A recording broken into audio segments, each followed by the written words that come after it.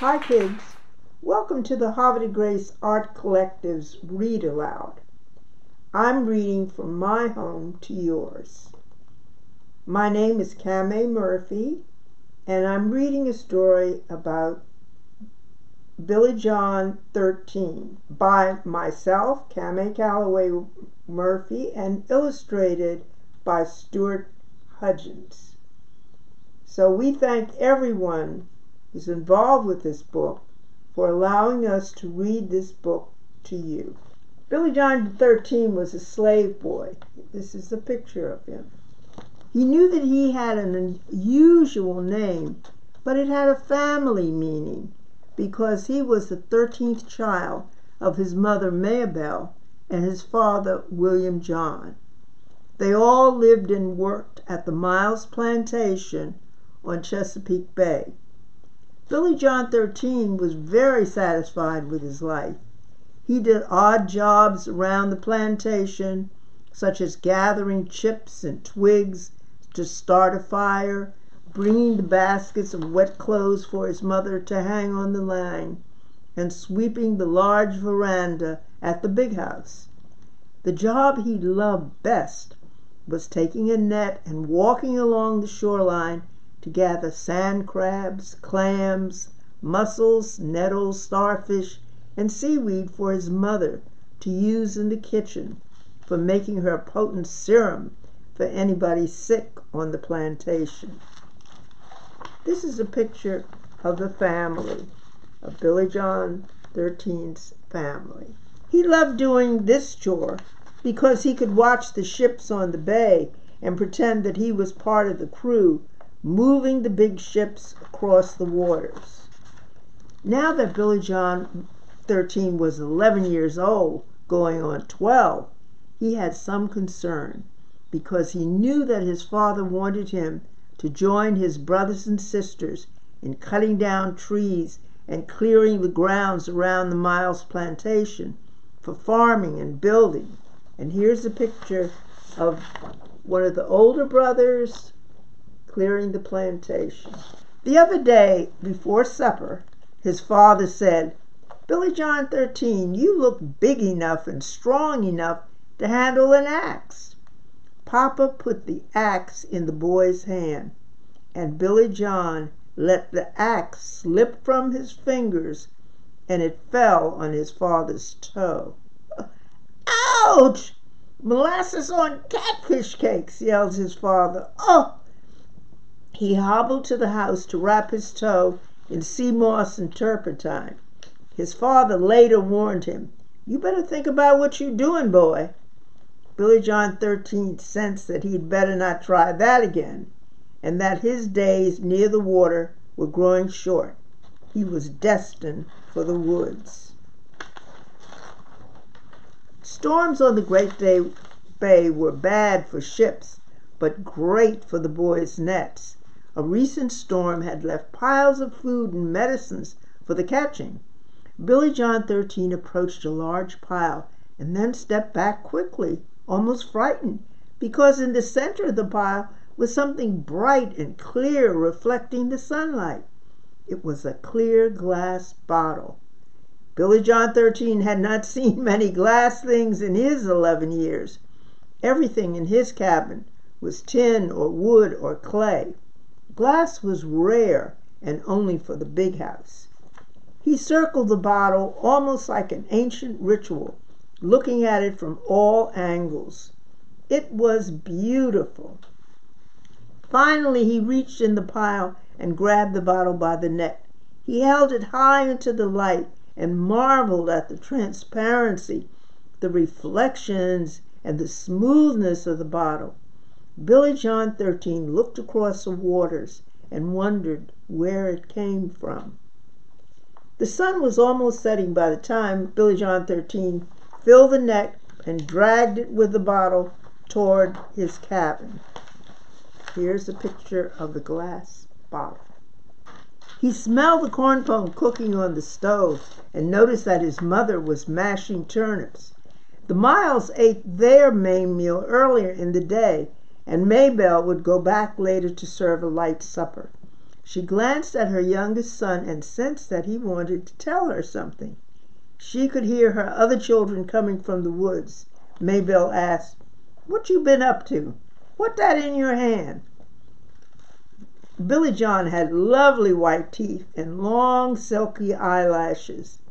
She somewhat favored her youngest son, Billy John 13, so she asked, "What that you got?" "It's a bottle, Mammy, a sure enough glass bottle. It's worth something," the boy announced, holding up the bottle for his mother's inspection. Better put that in the dark corner till your father gets here." The dark corner of the cabin was the coldest part of the cabin. Freshly killed rabbits and squirrels sometimes hung in the dark corner. It was near the bedrolls where 15 people slept in the small cabin. Billy John 13 carefully set the bottle down when the 12 siblings burst through the door, hungry and noisy. Everyone was cleaned up and seated when Papa came in and sat at the head of the table. His oldest son sat at the foot of the table, and his youngest son, Billy John 13, at his right, with his wife, Maybelle, on his left. Billy John was too excited to eat and was just picking at his food. His father, William, observed his youngest son and then asked, "What's wrong with you, boy? Don't start up nothing, 'cause you got one whipping coming from dropping that axe on my foot." He found something down by the water that might be worth something, Maybelle announced. "Oh? What is it?" William asked. "It's a bottle, a clear glass bottle," whispered Billy John 13. The words bottle and clear glass went from child to child at the table. "Where it at?" questioned his father. "In the dark corner," the boy replied. The children began rising in their seats to get a glimpse of the bottle. "Everyone sit down," Papa announced. "Finish dinner, clean up. We'll look at the bottle after prayers." It seemed forever until Papa finished praying for strength to clear the woods, good health for Maybelle, blessings for the Miles family, and on and on. "Now," Papa said, "about this here bottle." The children were straining their eyes to see the bottle in the dark corner. Papa mentioned to Billy John 13 to get the bottle. Billy John held the bottle up for all to see. A wave of oohs and ahs went out from the children. "It sure is pretty. That's worth something. Can we keep it? What we gonna do?" Papa cleared his throat. "This here bottle is going up to Master Miles first thing in the morning." "But why?" sobbed Billy John 13, tears beginning to cover his long black silky lashes. Papa said, "This here place, all this belongs to the Miles family. And if you find something on somebody's place, it belongs to them." Billy John cried, "But I found it and the water put it there. Master Miles don't own the water." The children were shaking their heads and making sucking sounds with their lips. The children favored the ownership of Billy John 13. "It's settled," stated Papa. "When I say it's settled, it's settled." Billy John spent a restless night. He was tempted to take the bottle and put it back in the water, but he thought about Papa's toe and decided to obey his father. Next morning, Billy John 13's older brother Moses, who cared for the horses, said that Master Miles was at home in the big house. No one had come to take out the horses. Billy John 13 saw his father looking nervous and kind of beaten down as he tapped on the back door of the plantation. Master Miles came to the door himself and said, "Oh, William John, glad you came by. I was going to send for you." They moved into the small study where a desk was covered with letters and bills. Master Miles picked up a paper. You know, William, there is a war going on, this War of 1812. Prices are high and everything has lost value. I'm going to have to sell a few of the slaves in order to make ends meet, and especially those slaves who are not producing much. Then this notice came that some of the boatmen are looking for young boys to work on the ships.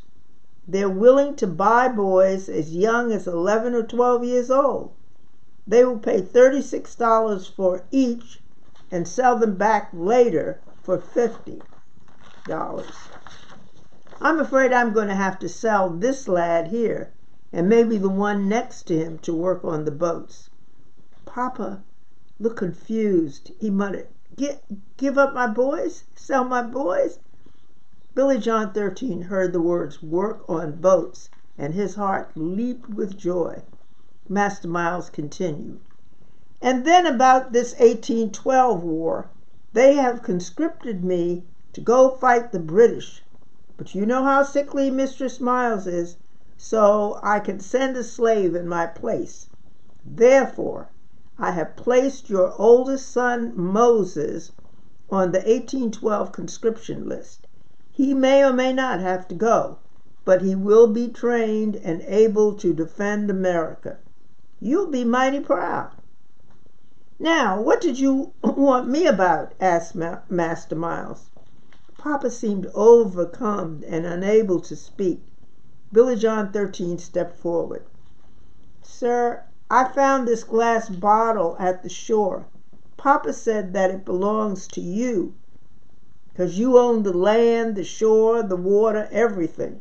Master Miles laughed. You are spunky. I don't know about everything, but yes, this is a very fine bottle. Maybe I can use it to buy you back from the watermen. Master Miles had warm feelings for William John and his family. They were good workers and faithful. Billy John 13 tugged on his father's pants.